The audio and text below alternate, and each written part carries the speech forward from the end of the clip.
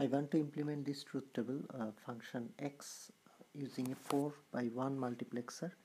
The truth table is exactly the same as the previous video, but here instead of 8 by 1 I have 4 by 1 multiplexer. So I will have, this is 4 by 1 MUX. I will have 2 select pins, and these are input, let's say 0, 1, 2, I2 and then I3, like that. And maybe here I want the output X. So what I will do, I don't have 3 select pins, my inputs are 3 in the function, but I have just 2 select pins. So I will apply B and C here. So this is S2, this one is S2, and this one where C I'm connecting C, sorry, S1, and this one is S0. So B is the higher significant one, C is the lower significant one. Now what I can see from the truth table is I0 will be this one and this one. Similarly I1 will be this one and this one, because 0, 1 will represent I1, 0, 0 will represent I0.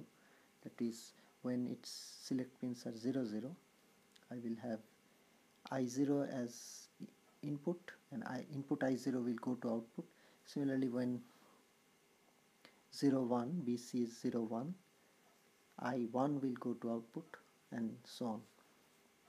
So what I will do, looking at the truth table, is I will try to see what are the outputs for the first one. So I am trying to find out what has to be the input at I0. So I will see what are the output in these two conditions. Let's look at that. I can see that the output is 1 here. It's 1 for both the cases. So whatever the input, whatever the other input of the variable A is, doesn't matter. It's changing. It's 0 and 1. It's always changing. Here it's 0, here is 1, here is 0, here is 1, 0, here is 1. So my objective is to find out what input will serve the appropriate output to go there. So I can see it's always 1. So X will be 1 when B and C is 0, 0. When A is 1 or A is 1 or A is 0, doesn't matter. X will always be 1. So I can safely apply 1 here at I0. Similarly, I have to find now I1. So again I look at this one and this one. I again see that both are 0. Though A is 0 here and 1 here, doesn't matter. Output is always 0, so I can apply 0 here.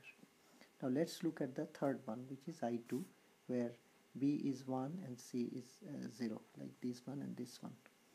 So here I can see is this is 0 here and this is 1 here.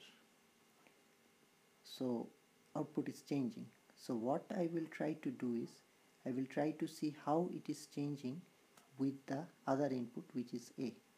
So I can see in the first case, when this is 0, A is also 0. When this is 1, A is 1. That means whatever A is, that is going to the output. So I can write A here. For the last one, which is I3, and B and C are 1, 1, this one and this one, I see it's again changing, 1 and 0.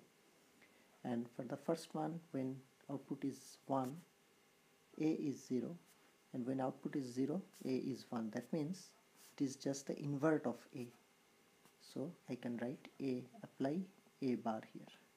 So if I arrange this circuit, I apply 1 at I0, 0 at I1, A at I2, and A bar at I3, I will get the outputs according to the truth table.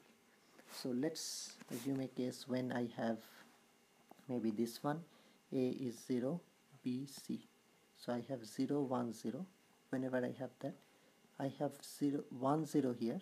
So it will select the third input, which is I2. And then the input is A here.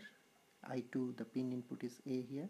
So A is 0, and it should go to output, so x will also be 0, and that's what I am getting here. Similarly, since I have developed it looking at the truth table, it should work. So this is how I can implement a 3 variable function using a 4/1 MUX.